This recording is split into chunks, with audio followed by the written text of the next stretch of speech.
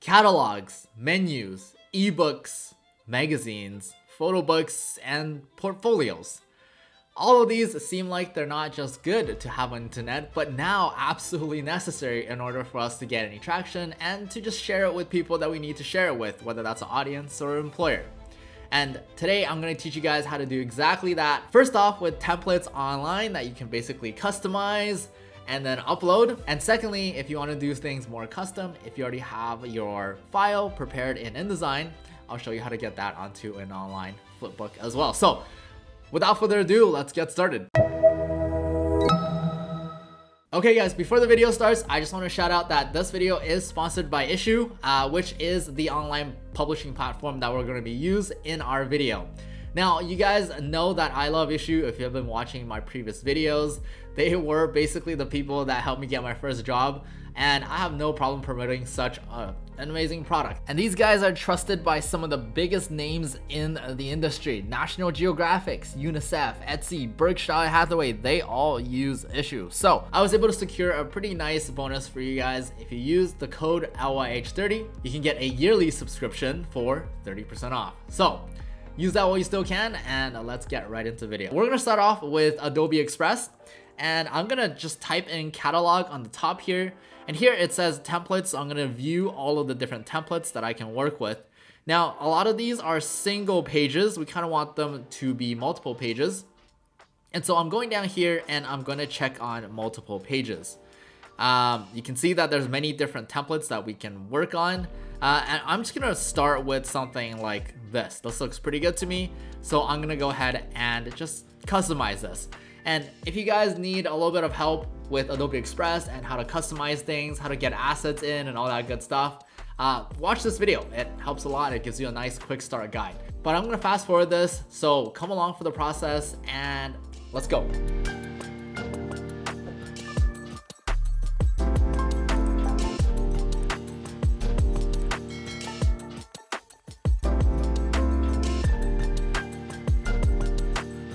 Now that we made something super simple, we can go ahead and upload it onto Issuu and share with anybody that we want. So we're gonna do that by going down into the add-ons, and to search add-on, all we have to do is put Issuu. So that's 2 S's, 2 U's. And if you hit enter, you can see that there's one result. Click on that and this pop-up will basically show up. Now it's gonna give you an option to do a flipbook, embed on your website, a GIF, or a social post. We're going to focus on the flipbook. Now, you have the choice to preview design, so if you actually click on that button, and once it's done, you'll see that you'll get a nice preview link, and if you do make any updates, you can always just re-upload it, and it will basically refresh the page. Now, in order to preview what this looks like, you just have to click this button over here, and it'll basically give you a nice preview. Now, we can see this in our grid to see all 3 of our pages, or we can see it in full screen and just flip through our new editorial. So you can see that now we have this very nice flipping effect, and that didn't take long at all for me to upload this. But guys, remember, we're still in preview mode. So if we want to do anything like share down here, we gotta go back and actually publish the document first. So in order to actually publish this, we'll need to connect it to an account on Issuu. So I already have one made, but feel free to use your Google account or make a brand new one, whichever one's easier for you. So after I hit the connect button, it's going to say authorization successful, and it'll show me my other drafts that I haven't published. Now make sure we're clicking upload to Issuu here. Make sure you name your file. So we'll do LYH ice cream. After that process finishes, you can see that it's gonna say draft, and what you're gonna have to do is go to Issuu, and it's going to bring up this page. It's gonna ask us to add a link to this page, and since this is a catalog and I wanna show off my new products, I wanna add links to this page. So let's go ahead and add links. You can also access that by going to the left here and just clicking on the links icon. And what links allow us to do is if we want to link this Taste of Spring to say a product or a web page, I can type in the web page here. So here, let's use lyhstudio.com, and I can click save. Now, what will happen is after you publish this, you can actually click on this and use it. Now, going back to the publication tab, we can go in and enter a description if we want. We can change the availability. So if you just want certain people to have it, make sure that it is unlisted, as well as some other settings on the right here. So I'm just gonna go ahead and publish this document, and you're gonna go ahead and confirm on the contents rights just to make sure that we're not infringing on anybody's copyrighted material. So go ahead and click on that, and there you go. You can see that we already have a shareable link over on the left here. And if I actually go over to the publication, you can see if I hover over our Taste of Spring and I click on it, it'll actually lead us to the URL that we put in before. And that's it. From this page, you're ready to go and share it with anybody that you want. Well, now you might be asking, Sam, what if I have a custom file that I've been working on in InDesign for like a month or two and I want to do the same thing? I know, calm down, I got you. The first way actually is very easy, and it's just a good old way of exporting your file and uploading the PDF. So you can actually upload any PDF onto Issue, no problem, and it'll turn it into a nice flipbook. Just like that. So make sure you rename everything after the file has been uploaded, and you can click publish and it'll turn into a online flipbook just like any other method. We're gonna go and do it with integration in InDesign. So in InDesign here, I have my portfolio that I've basically just used our LYH template for. I just dragged in and dropped and, you know, edited what I needed to edit on my actual portfolio in order to make it mine. And from InDesign, I really want to upload this onto Issue, and they actually have a nice integration as well. And what's good about this is that when you make changes to your InDesign file, you can actually just update it online. It'll update for you, and then the link that you send to other people will also be refreshed. So that's super handy, especially when you want to make updates and you're sending out a live portfolio. Now, what we want to do is go into the plugins, and what you want to do is actually browse the plugin.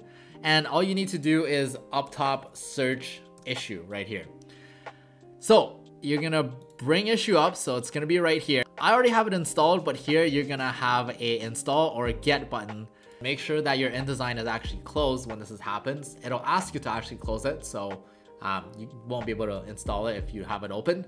But after you actually have it installed, you can actually go into Window, go all the way down to Extension, and you're just going to hit Issue, Publish a Document. Now, when this window pops up, it's very good because they remind you to save your document in order to publish. And that's because when you resave your document, it's gonna tell you the same thing, and it's gonna upload a completely different thing than if you don't save. So we're gonna go ahead and close this, and then we're going to save our document. So I'm hitting Control S here, and we're going back into Window, Extension, Issue. So now that we can basically bypass that, we're gonna go ahead and connect to our Issue account. So we just have to do this one time.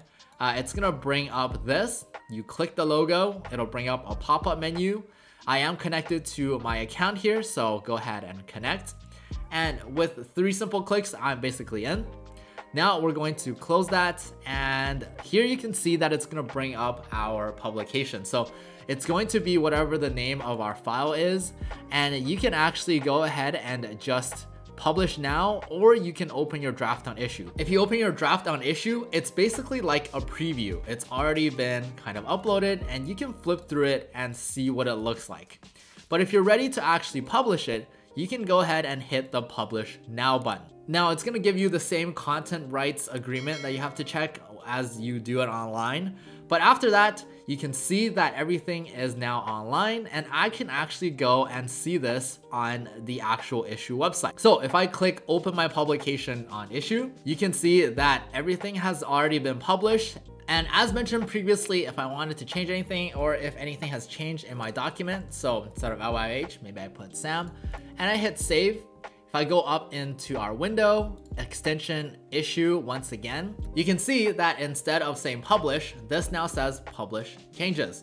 So all you have to do is publish the change, hit the content rights again, and now our title page has changed to say Sam Studio. And so that is super, super handy when it comes to changing your portfolio up. And that's a neat little advantage, as well as a neat little trick for you if you're doing anything in InDesign. Now, the thing that I think is really cool is you can actually go into things like statistics. So right now there's no statistics for this file because I just uploaded it. But if I were to show you guys the statistics for something like this, you can see that I can actually go into statistics and I can look at things like how many impressions, how many reads, how much time people spend on actually reading this, things like when they actually clicked on my link, which page they're hovering, and what their read time is, what their reading device is. And I think it's very important to also know things like where your readers are around the world. Now, once everything is actually on, you can go ahead and share. And that's probably the purpose of why you're doing this in the first place. You can share a nice link. You can embed this on your actual website by copying codes. You can also generate a QR code so that people can just simply scan it and go directly to whatever your Flipbook is. And you can also share a GIF, which is just the animated version, and it actually gives you a nice preview so that you can mail it out to whoever you needed to mail it out. And that's it. That's how we take something that may or may not have been designed in the beginning all the way through to being a beautiful online flipbook that you can actually share or even embed on your website. So if you guys have learned anything new, please don't hesitate to leave a like and subscribe and comment down below how this was helpful to you. With that said, follow me on Instagram and make sure you tag me with anything that you create. Check out our website for more resources like this, and I'll see you guys in the next one.